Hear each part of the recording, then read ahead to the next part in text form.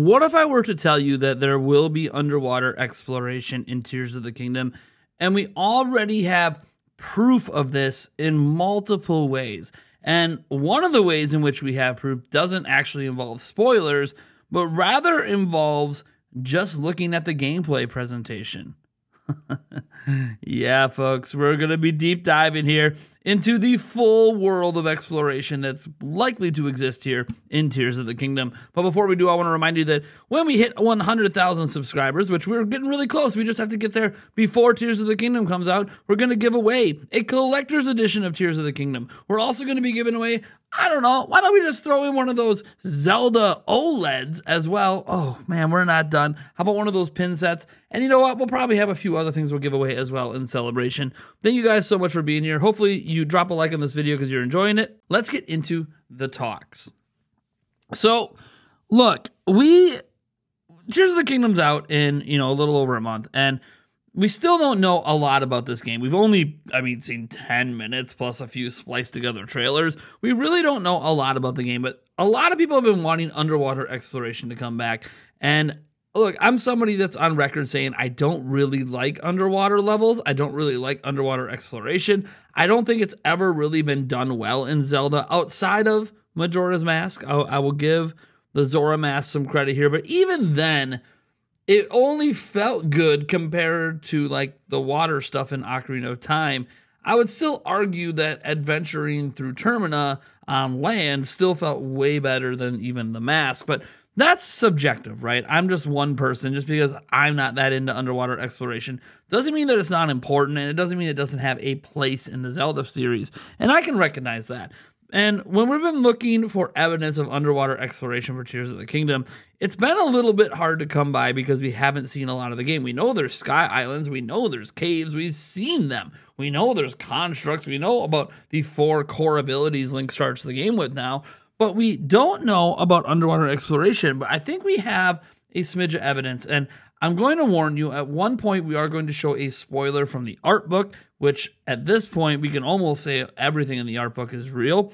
And on the other hand, we're going to just look at something that's visible in the gameplay. And I'll warn you before I show the art book spoiler in case you want to turn away. We're first going to get into the actual gameplay presentation. So that gameplay presentation was utterly amazing. You've seen it on repeat in a lot of my videos. You've seen it on repeat on many people's channels because it is the coup de grace for Nintendo. It's their next major game. Sorry, Advance Wars 1+2 Reboot Camp. But Nintendo's next major game is Tears of the Kingdom. So you're going to see this gameplay repeated in videos almost all year. But one aspect of the gameplay I want to show you quick is where Link is diving from the sky and he ends up in the river. And so people were hoping when he hit that river, we were going to see underwater exploration quick.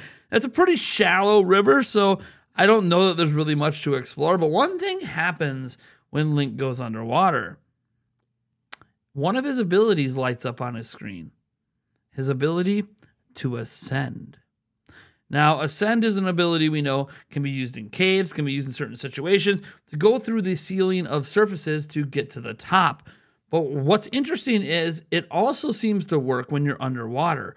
Why would you need the top of the water to be something that you could ascend to if you're never going to be deep enough in the water to need to use that ability? See, I find that to be quite interesting.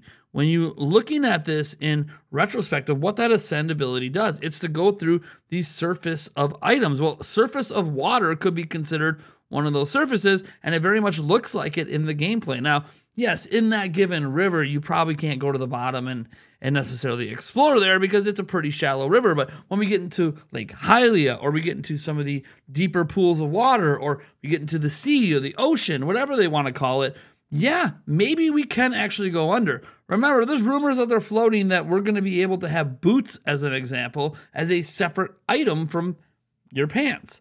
Last game in Breath of the Wild, they were combined. Why would we need separate boot items? What if that's because we're going to have things like the iron boots we could put on to go underwater? What if the Zora armor allows us to start zipping through the underwater? What if we can build underwater submarines? There's a lot of possibilities here for that underwater exploration, but the clear sign that there might be some form of underwater exploration is the fact that we can ascend. Because why would we need to be able to use that ability underwater if we were never deep enough underwater for it to matter? Everything in Breath of the Wild is surface level. When you dive into the water, you barely go under and you pop right back up. You wouldn't need the Ascend ability to work underwater unless there was a reason for it to, such as actually being at the depths of the water and needing to return quickly to the surface. Now, this is where we're going to dive a little bit into spoilers. So I just want to give you that spoiler warning right now. I'm going to show you something from the art book. And again, I don't consider this to be a major spoiler, but it is in the art book and does support underwater exploration. There is a piece of art that I'm going to show you right here.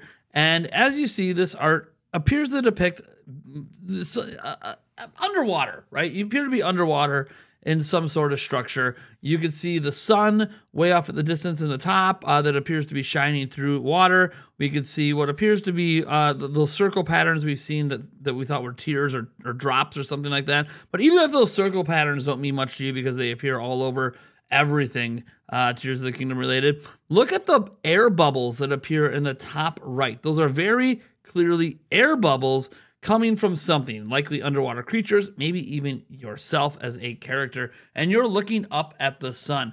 Very clear from here that the Ascend ability would be nice to get back up from here.